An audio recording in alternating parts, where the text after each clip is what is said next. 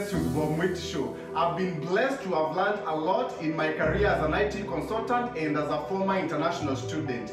My life has truly changed and I've made it my mission to give back and serve others beyond myself. Whether that be helping you to relocate to USA as an international student, train as an IT consultant, start and build your own online business, creating your financial freedom, motivating you to pursue your goals and dreams, to being more productive, to inspiring you to constantly improve yourself. In my show, I openly and passionately share all of the very best concepts, strategies, tools and resources that I continue to discover that have made a measurable difference in my life and will do for you as well. Welcome aboard. In this episode of Success with Bob Mwit show, I'm going to talk about the high income IT skills that do not require any coding. I'm going to give you 3 of them for now, and I'll give you some more later on in my other episodes of Success with Bob Mwit show. Okay, 3 high income skills in the IT sector that do not require coding. Okay, all right. Now, I've shared with you my story before. I came to the US as an MBA student. I had a BCom degree from Kenya. Okay, and I'd majored in professional accountancy for my MBA, and for my undergraduate, I had accounting and finance.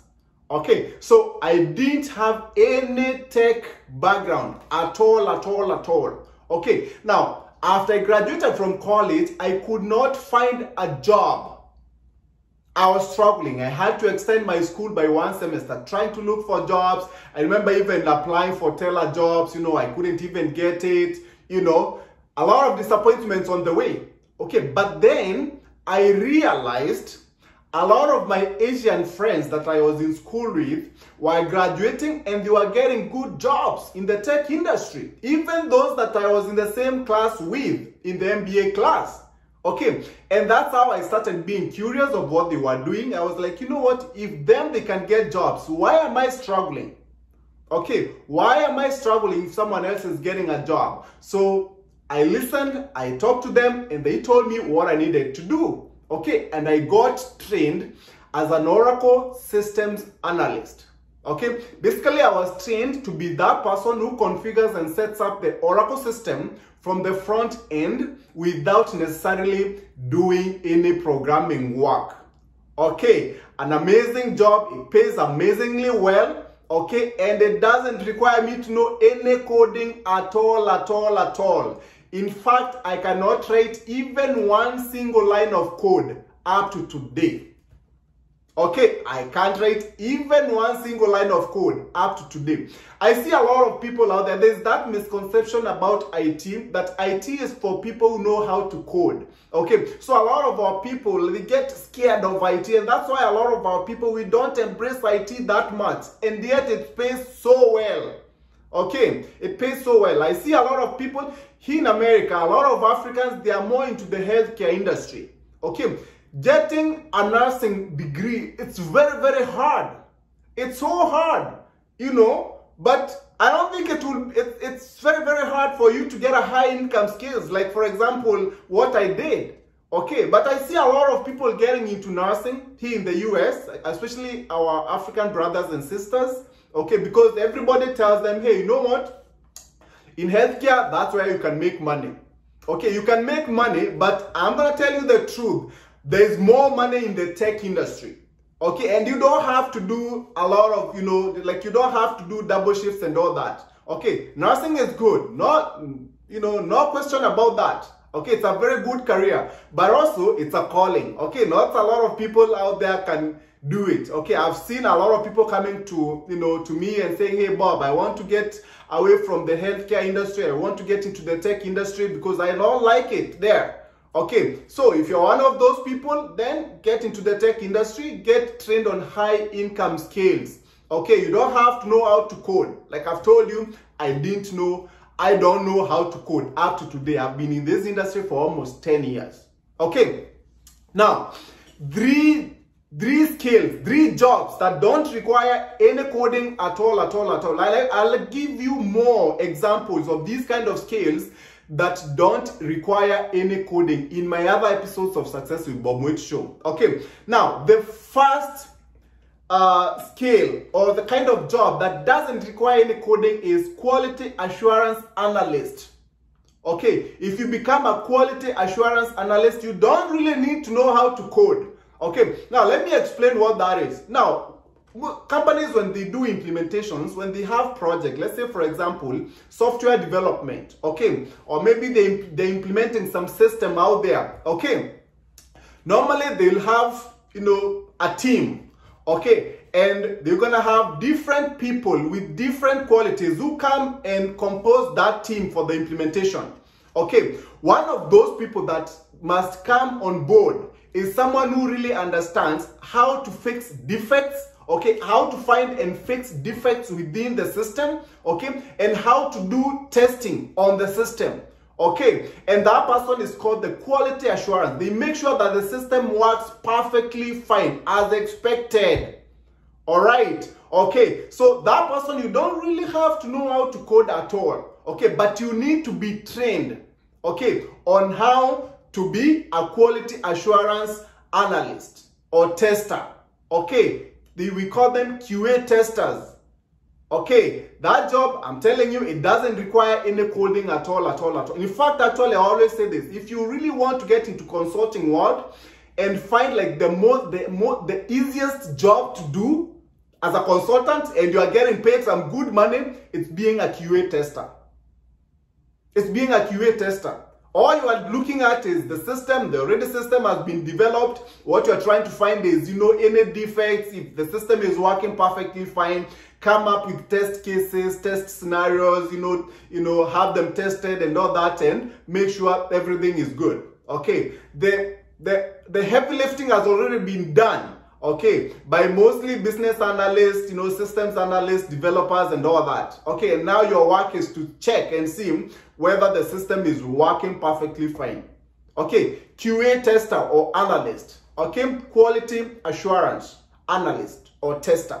Okay, that's one scale. All right, another scale, systems functional analyst. Okay, and this is what I was trained on. I'm a systems analyst. Okay, from the functional side of things. All right, where you implement the system from the front end without necessarily doing any programming work.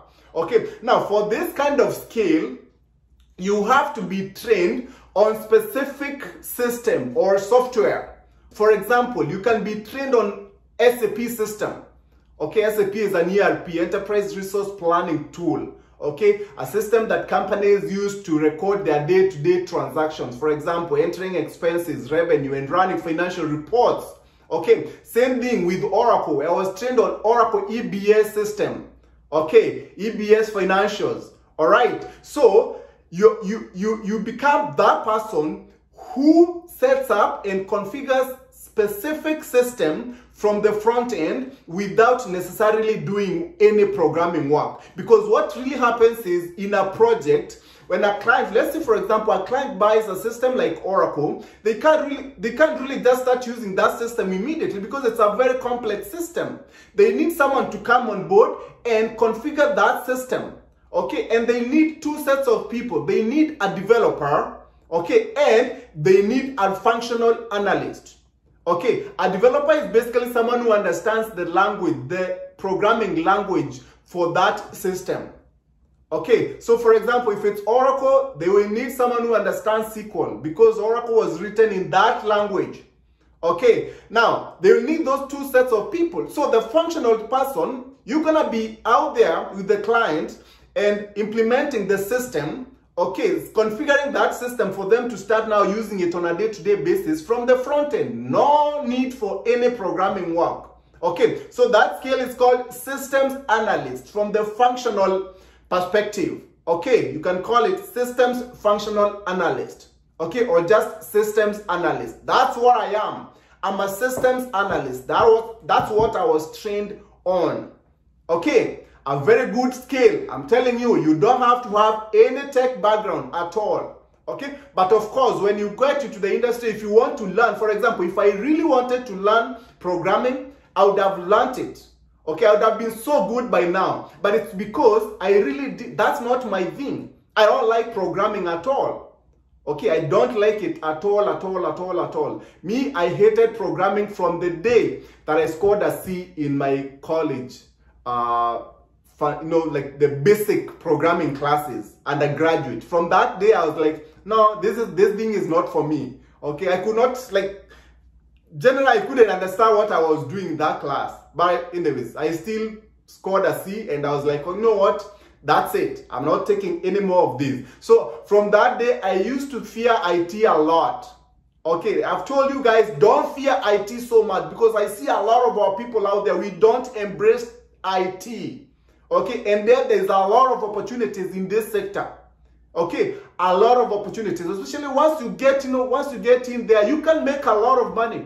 I've worked with people making over $200,000 per year. I'm serious. Okay, I'm serious. So if you're good, you see, IT, it's either you're good or you're not. Okay, you can't bullshit at all. It's either you know or you don't know what you're doing. Okay, but if you know what you're doing, I'm telling you, nothing can stop you. You can go far. That's the good thing about IT. You can go anywhere you want, because what really clients are looking for is people who have the brain, smart people who can solve those problems. Okay, that's why IT people, they get paid a lot of money, because not many people out there are that smart and can resolve these kind of issues. Okay, and you can see, like, everywhere. It's all about technology, everywhere. So the demand will always be there. That's why if you're in the tech industry, you are even during this corona period, you are most likely gonna be the most safest person out there. Okay, and you can work remotely. Most of IT people right now, they are working remotely. So that's the good thing of being in the tech industry. Okay, now the other job or skill that does not require coding is business analyst. So today I said I'm going to talk about 3 skills. Okay, I've talked about quality assurance tester or analyst, QA tester or analyst. Okay, I've talked about systems analyst. Okay, and specifically systems functional analyst like me. All right, and now the other one is business analyst. Okay, now who is a business analyst? Now see, when companies are doing IT project implementations, they need people who understands business processes very, very well. Okay, someone who will then interact with those end users. We call them end users, the people who use systems on a day-to-day basis, okay, in a company. Okay, people who enter transactions. Let's say, for example, in a finance department, okay, we have those people who enter invoices on a day-to-day basis. Okay, they enter those invoices, they run the reports, they make payments and all that stuff. Okay, they run financial reports at the end of the week, at the end of the month. Those are usually end users. They know the business processes really, really well. Okay, now when there is any implementation of an IT system in a department, okay, within an organization, that implementation will need someone who is able to gather the requirements from the business. Okay, the needs of the business. Someone will understand those needs of the business. Okay, and then now the same person give those, whatever they have gathered from the business, then provide that in a document to the developers. Okay, those who are developing the software. Okay, they provide whatever feedback that they get, which are usually called the requirements, and then they provide those to the developers so that now the developers can develop the software, okay, during an implementation. As a business analyst, you'll be expected to understand software lifecycle methodologies, okay, the framework that companies use to implement a project, okay, to develop a software. All right, and one of them is called agile methodology. We're going to talk about these things in my other episodes of Success with Bob Witt show. Okay, but this skill, you don't really need to know any coding at all, and it pays well. You're watching Success with Bob Witt show, presented to you by Appstech America. Appstech America is a consulting company that helps immigrants find amazing higher education and job opportunities in the tech industry in the United States. You can find our programs by going to www.appstechamerica.com. Appstech America, we wake you up to the unlimited potential within you. Now, on to our question of the day. Someone asked me, hey Bob, you talk a lot about high income skills. Where can I get trained on such skills? All right. Now, what I can tell you is there's a lot of trainings out there on the internet, okay? And my company, we are one of those companies that offer these kind of high income skill sets, all right? So if you want, you can definitely go to our website and check out which skill you want to get into. Okay, you see also IT is very, very broad. Okay, we have training programs on robotics, process automation, business analyst. We have robotics, process automation developer. We have artificial intelligence and machine learning training, and we have Oracle EBS financials training. So depending with what you want, okay, but there's a lot of other trainings out there, other technologies out there on the internet. It really depends with what you want. But for us, that's what we train on, and you can go to our website and check out. All right, I'll see you next time. Goodbye. You've been watching Success with Bob Mwiti Show, brought to you by Upstack America. Come back next time to hear more steps and missteps that I took on the path to becoming a successful immigrant in USA. Be sure to subscribe to my YouTube channel and also follow me on Facebook, Instagram, Twitter, and LinkedIn.